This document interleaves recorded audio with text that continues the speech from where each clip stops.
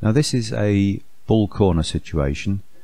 So what we've got at the minute is we've got three surfaces coming in, three fillets, all curvature aligned, which is great, and these are G2, this one is G3 by the looks of things,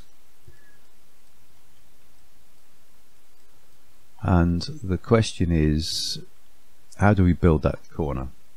So if you've seen the videos on building bull corners, I've sort of changed my technique a little bit over the years, but it's basically the same thing, that we're creating a planar cut across this direction. Now in order to create that bull corner, what we need to do is to build construction surfaces using trim convert, which are identical as far as possible to the trimmed version. So you can see this one, for example, that surface there is degree 2 by 1, or degree 2, sorry, by 5 acrosswise. And what we want to do is do a trim converted version of that. So if I go into trim convert, what we want to have on is keep originals, because we want the trimmed version to be in the final model, but the trim converted one is just for construction purposes. So what we want to do is make sure 3D trimming's off. If you put on surface deviation, it'll show you how far you're out from the original surface, the original fillet. The edge deviation will be showing how far out you are from the original edge, and obviously keep originals because we don't want to lose the original surface. So if I go into here and pick this one, it comes up and it's keeping the degree in both directions, which is good, and it tells me that the maximum deviation on the surface is 0, and the maximum deviation on this end here is also 0. So that's looking pretty hopeful. We've got to keep originals on, so we should have two surfaces now. So if I go and pick surface there, you'll see up there I've got two picked surfaces.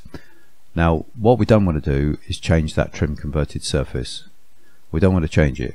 It's got to be exactly the same as the original. And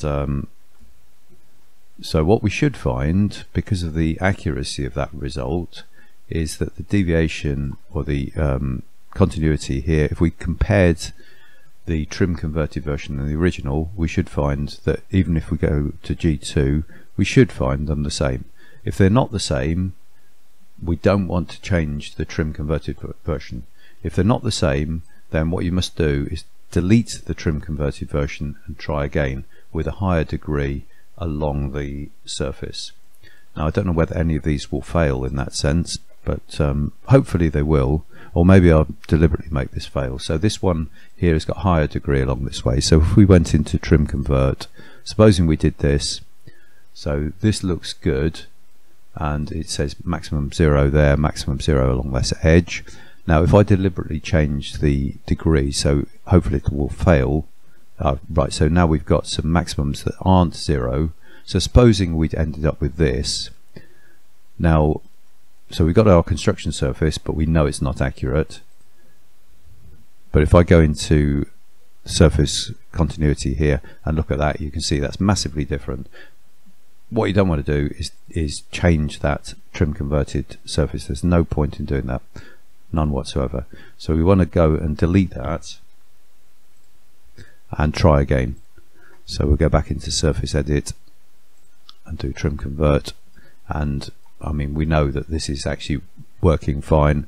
If it wasn't, supposing that says maximum 0.1 or something, then what you can do is increase the degree for a start.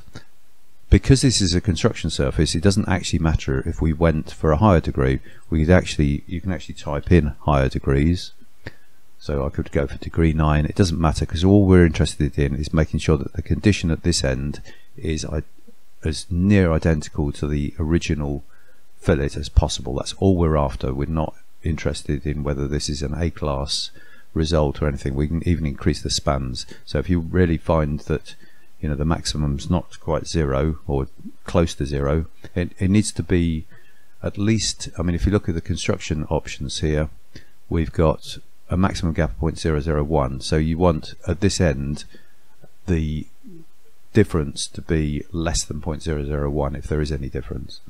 Now if we go into, obviously I've increased the spans, I've increased the degree, so this should be absolutely pretty much 100% accurate. So that's the solution, is never change that trim converted surface. Trying to change that is not going to help you. You'll just end up with two surfaces that you're trying to put a corner into, and then it won't make any sense at all. So let's just have a look at this lower one. I think this won't be a problem either.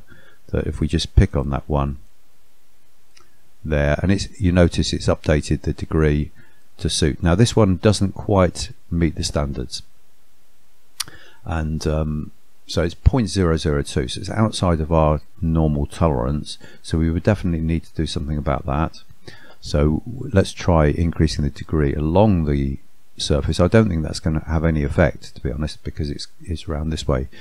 What we could do is actually increase the degree in this direction, and you see the slider is limited to 7, but you can actually type in higher numbers here. So if I put in 9, or I can do Alt. If I press the Alt button and just use the slider there, you can actually go to other degrees. I mean, crazy numbers, but we don't need it that high. But let's put in 9 because that was okay. And then, although that's a higher degree than ideally you'd want degree 7 to match this ideally. But if you start off with that as 9, when you put your corner in, you don't actually have to make that surface degree 9 eventually. Let's have a look at let's evaluate this. This should be 100%, so that's fine. What we could do is have a look at what happens. So I'm going to press Alt and D here and just drop that degree to 8. So as soon as I drop it to 8, it's lost the continuity, so it looks like it has to be 9 in order to do that. So the important lesson here really is, when you do the trim convert to create the construction surface, never ever change the trim convert surface. If it's not accurate, delete it and do another trim convert with a higher degree, either along the surface or across the surface, or both, and increase the spans if you have to. Ideally you want the same degree as the original in this direction, but if you can't get that, don't worry about it, just increase the degree. It gives you that construction condition that you can then build a surface from in the corner.